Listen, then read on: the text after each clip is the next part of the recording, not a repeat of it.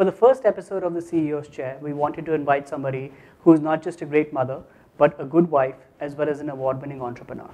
She is the co-founder and board director at Indulgence Restaurants. She's also got an MBA in financial management from Manchester Business School. She has a master's degree as well as a gold medal from Pune University in organic chemistry. She's been a visiting faculty with SP Jain College. She's also held positions such as the CEO of Aptech International Business and a president and executive director at Datadynamics Financial Services. Please join me in welcoming Mrs. Vidhiya Joshi to our studios today. Yeah, good morning, Siddharth, and thank you very much. Thank you for your kind words, and it's an honor to be here. Thank you so much, Vidhiya, and thank you for making the time for us. So, Vidhiya, I don't even know where to start, honestly. Where did it all begin? I'm sure you've had an extremely exciting childhood. What's one of the memories that has stayed with you all of these years? So if I look back at the earliest memories, and I think it has to be the distinction that I got for my master's. Okay. And that was a personal challenge that I had set myself. For 16 years, there was no distinction in Pune University. So, most people would want to be, stand first in the university or stuff like that. For me, I took that as a challenge that I must get a distinction in my master's.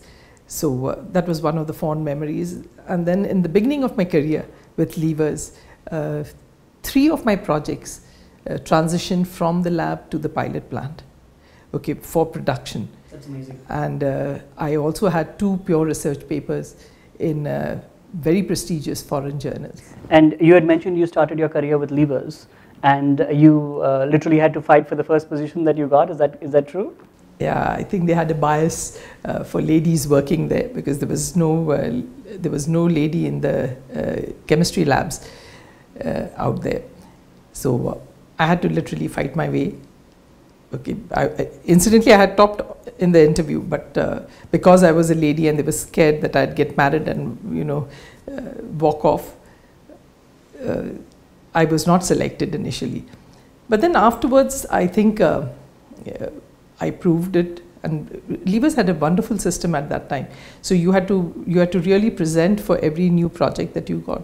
You had to spend a lot of time in the libraries, and Levers allowed you to 40% of your time for pure research. So that was a big high, for us. So we were not just doing development work for the company, but we were doing pure research too.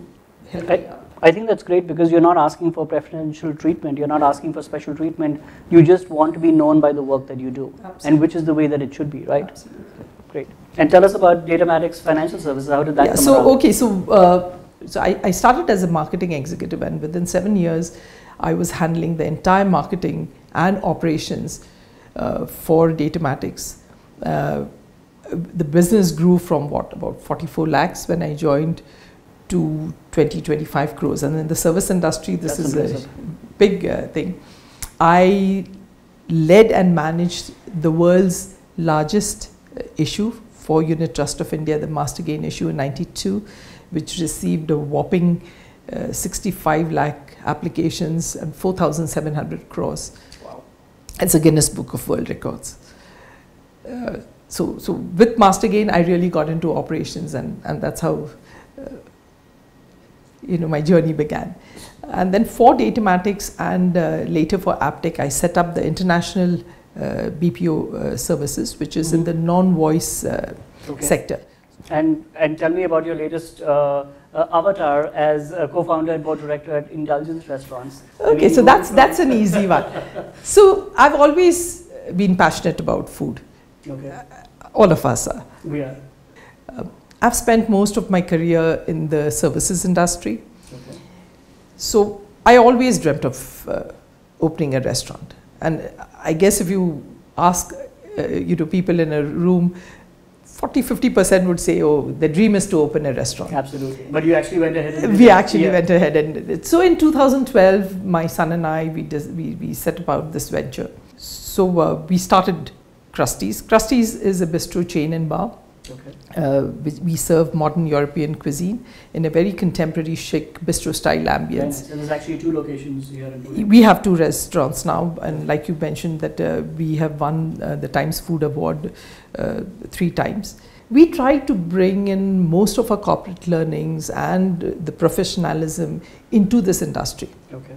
Okay, so we have set up rigorous processes and systems, right from selection of our vendors to checking the produce that we get, to the recipe management. And I think as an entrepreneur, what you've taken away from your corporate roles and your experiences have been to keep your client and your customer central to the way that you planned your entire business. Absolutely. Because if you're selling something that nobody's buying, then you know that unfortunately. In fact, today you see pure product companies, how many are there? So unless there is a service aspect to it, customers are not going to come back. And there's such a lot of choice. There's so many options. So it's only the service that is going to this. Of course, at the same time, your product has to be good. Your product. But yes, if you have a family, I think you need to build a very strong support system. And like I tell many women is, stop being a super mom. Okay, it's foolish. Who are you, fooling, and who are you trying to tell that you are a super mom? Please take help. Whether it's your parents, whether it's your in-laws, whether it's your family, friends, whatever. Take help. Don't be afraid to ask for help. And I've noticed, a lot of women complain their husbands don't help. But I think men, I'm sorry to say, men are geared that way. Men never see, on their own that they should do this. But at the same time, if you tell them that these are your chores, I guess most people would do it. But you have to tell that this is yours, this is mine, and this is how we are going to manage. So essentially you're saying, don't ask for preferential treatment. Don't ask for preferential treatment. Never. And secondly, if you need help, ask for it. Absolutely. Very allergic to the word failure. Okay. So failure is a very down, out, dead end word. So if you were to ask me my failures, I would say none. I really don't think that there has been anything in my life that has really put me out. Okay. I've always bounced back. But have I made mistakes? Of course I've made mistakes. Who hasn't? Who hasn't? Okay, have I had down days? Of course I've had down days. Who doesn't? Has Krusty's been a cakewalk? Of course not. And there are always going to be these, things that you cannot control. So Vidya, there are a lot of young budding entrepreneurs that are out there that are just starting their journey. What are a few things that you'd like to leave them with? Well, it's not just one message. So just let me put it in a nutshell. And that is, you've decided to be an entrepreneur. So be prepared for the ups and downs. There may be more downs than ups. So celebrate every victory, learn from every mistake. Keep recalibrating your business model, business strategy. Nothing is stagnant in this world. You have to be reactive to the outside environment. The second thing is, surround yourself with excellent people. See, in the initial stage when you're starting up, the people that you have, okay, are very different from the people that you'd probably take later on. Not only they have to be hardworking and self-motivated, they must share the enthusiasm and the optimism of the entrepreneur, because otherwise you're going to have a lot of down days when if everybody falls down and everybody is morose, you're not going to be able to work.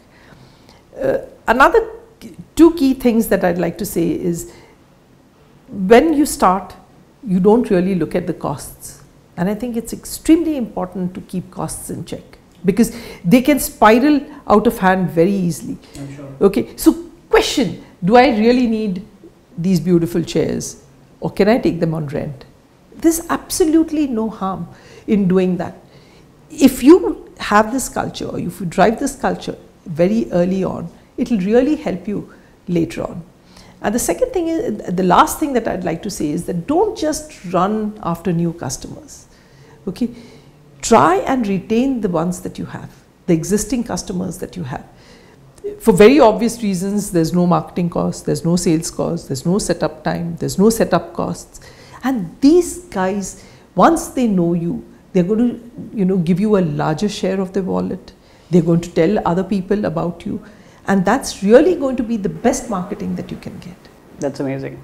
Vidya, thank you so much. I'm convinced even more after my interaction with you that there is nothing that you can't do. So I look forward to having you back sometime in the future. And thanks again for making the time. Thank you, Siddharth.